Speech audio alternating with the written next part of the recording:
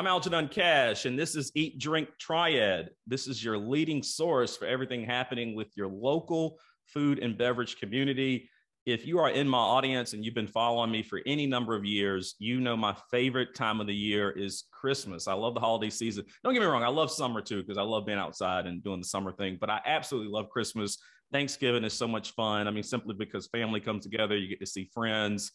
Christmas is so much fun because you're obviously exchanging gifts and just getting to see people that you don't normally get to see. And the other great thing that happens around our town is you start to ride around and you see all these wonderful lights and the trees and just so many people getting into the just the festivities of the holiday season. And so I wanted to help my audience learn some places that you can visit this season, places right here in your backyard.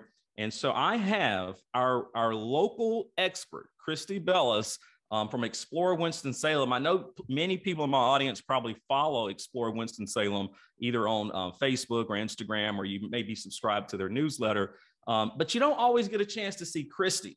So I feel special. We actually have Christy here live to talk to you about some of the must-visit places that you have to go this season. Christy, how are you?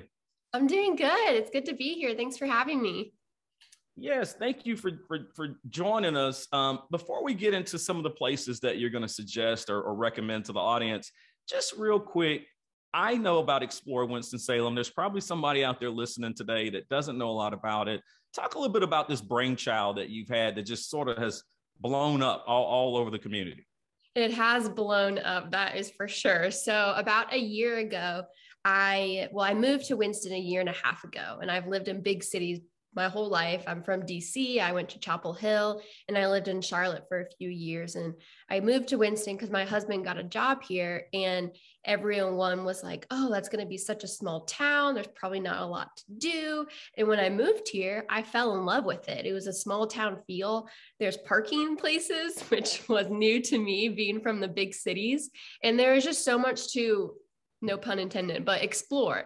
And so I created a fake Instagram account for fun so that I could keep track of where I went instead of blowing up my personal Instagram page, and just so I could remember, oh, I liked this hike, or, oh, I liked this restaurant.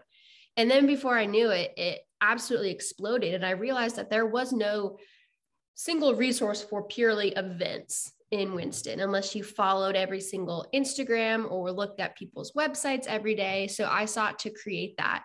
And I quit my job in April. This is my full-time job now. So I guess we haven't even really been like a year. If you take it being full-time, it was just a fun hobby back then. But now we have a website, a newsletter, almost 15,000 followers on Instagram in a year, and about 3,500 followers on Facebook. Wow. Congratulations. Let me say that to you from me and on behalf of the audience. And I follow Explore Winston-Salem on Instagram, and I do see a lot of the content you all share, and it's really good content. And, I'm from Winston-Salem. I was born and raised here, but even just following your page, I have learned some things about what's going on right here in my own backyard that I didn't know about. So, I want my audience to catch what she said. She took what started as a hobby, and now it's her full-time job, and she's pursuing her passion and doing it very well. So, Christy, thank you again for all you're doing. All right, let's get into the list, man. What are some of the must-visit places during the holiday season right here in Winston-Salem? Yeah. So if you've lived in Winston, or even, live in the nearby towns, Tanglewood Lights, and that Old Salem gets decorated and all festive for the holidays. So we are going to talk about some places that you might not know about, that might not get as much marketing or as hype as, say, the Tanglewood Lights Festival. So we are the city of arts and innovation. So I have to include some musical productions and theater events that are happening. So Elf the musical, if you are a fan of Buddy the Elf, I know it is my favorite holiday movie. I laugh probably every 30 seconds. He's just such a good character. But it is coming to the Theater Alliance. That will be December 16th, 21st. And you can, tickets are on sale now. You can go ahead and purchase that. And also the Nutcracker is returning to live performance at the Stevens Center. That is December 10th to 19th with tickets as low as $25. And just a little tip about that. Across the street, there's Ginger Fox Beverage, and it's a new cocktail bar on the scene, and they will have a special nutcracker cocktail that they are creating for these 10 days. So go across the street, have a cocktail, and then head on over to watch the nutcracker after. I love the Nutcracker. So one of the first plays that I really ever saw was the Nutcracker. One of my first really fun dates, my first official date that I went on as a teenager. I took a young lady to see the Nutcracker, and we had dinner at Cafe Piaf. And I thought I was a big wig in town that night. Yeah. But the Nutcracker is great. Winston-Salem Symphony does a great job. And I agree. I love live performances, and this is such a great time of the year to go out with the family, grab dinner, go catch a show, maybe even go grab a cup of coffee at a local cafe right after. What else do you have for us, Christy? Yeah. So if you have a family, whether grandkids coming into town or you have little ones yourself, there are a bunch of farms on the outskirts of Winston-Salem that have a variety of activities at each place. Some range from s'mores, you can write letters to Santa, farm animals, hot chocolate, tractor rides, hay rides. I mean, I could go on and on. Christmas trees, crafts, all of those things. And 3 of those places that I'm going to highlight are Smith Hollow Farm. This event, Christmas holiday event, is going on this Saturday and Sunday and December 11th and 12th. Christmas at Red Hound Farms, which, if I remember correctly, is on the outskirts of Clemens. That is every Friday and Sunday until Christmas. So if you have family coming into town, grandkids or something like that, that is a great one to take them to. You can actually feed the animals there as well. And then Merry Mishma, which is at the Fairy Tale Farm Animal Sanctuary. You can have hay rides there. There's also a little holiday market, and the Grinch will also be making a visit, and that is this Sunday and next Saturday. So those are some farms. You can also go get trees at local places. It's always fun. Grab a cup of coffee, make it a whole evening. I really like that recommendation, Christy. That's strong. It actually calls me to think back to when my daughter, who is now at college, she's at ECU. But when she was little, she's a baby, we went down to a little farm in Denton, North Carolina, which is right outside the Triad. And they have a Christmas train, and this train goes all over the farm.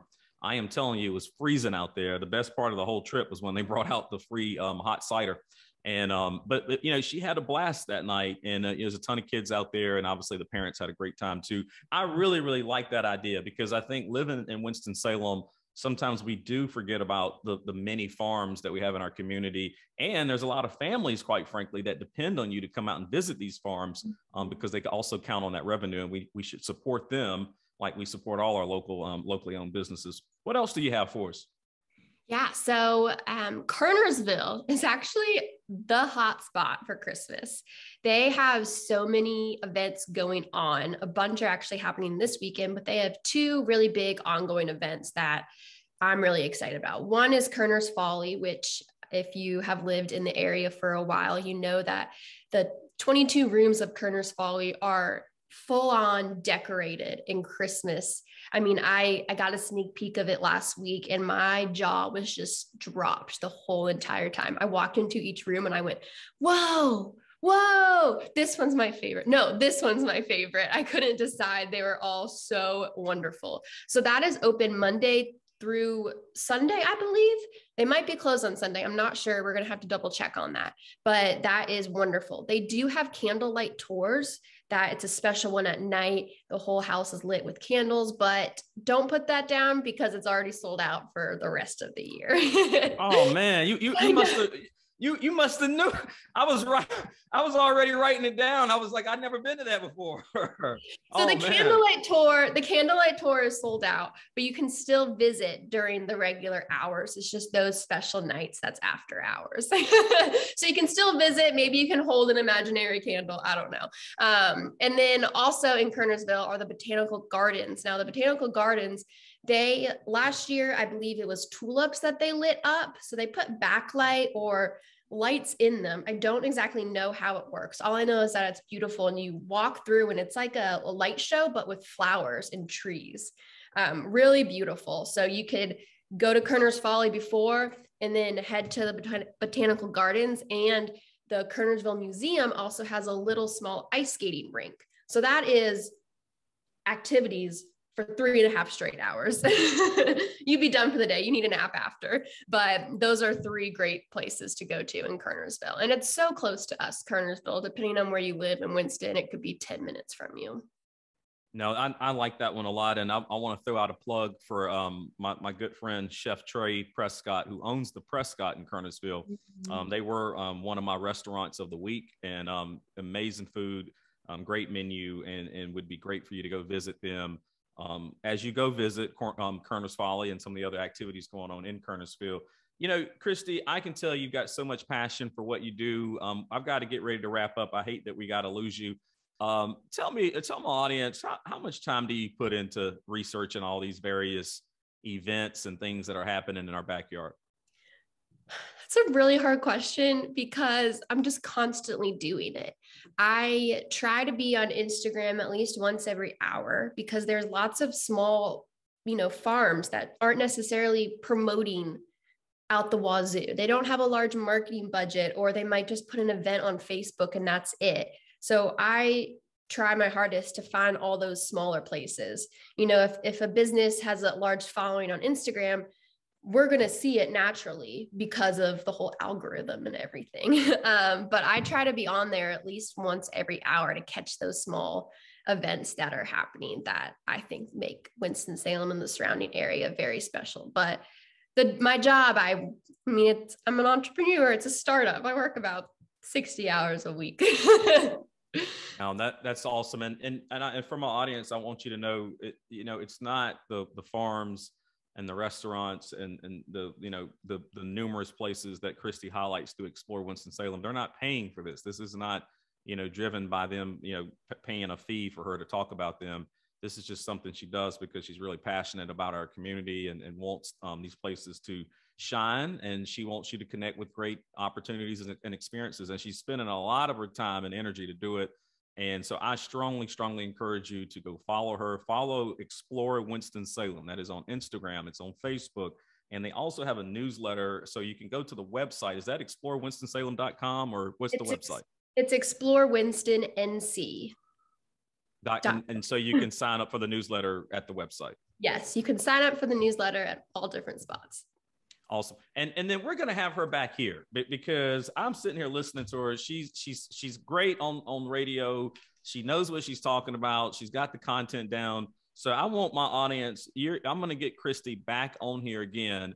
We're probably going to try to do this regularly and just let her come on and talk to you a little bit about what's going on in the backyard and some of the great work that they are doing at Explore Winston-Salem. So again, go support Explore Winston-Salem. Christy, before I let you go, do you have any closing comments you want to make? Or I'm sorry, I didn't prepare for the sun to move.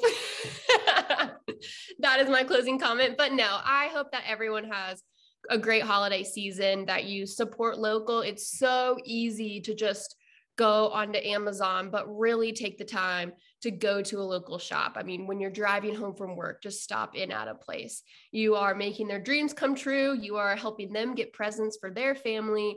So just support local and get out and explore. I mean, this time last year, we weren't able to.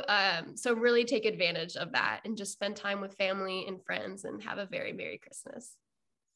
That's an excellent message. Thank you for sharing that. And also to my audience, I really appreciate you supporting Eat, Drink, Triad.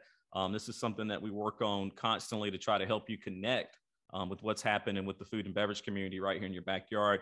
I want you to start making sure you stay tuned to the local vibe on CW. They're going to be having me on regularly, highlighting some great restaurants that you can visit throughout the region.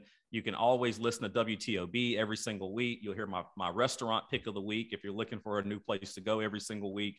And we also are on Instagram. We're not as big as Explore Winston-Salem. We got a lot of work to do, but we also are on Instagram. You can go follow Eat, Drink, Triad on Instagram, Facebook, YouTube. And as always, until next time, y'all stay locked in.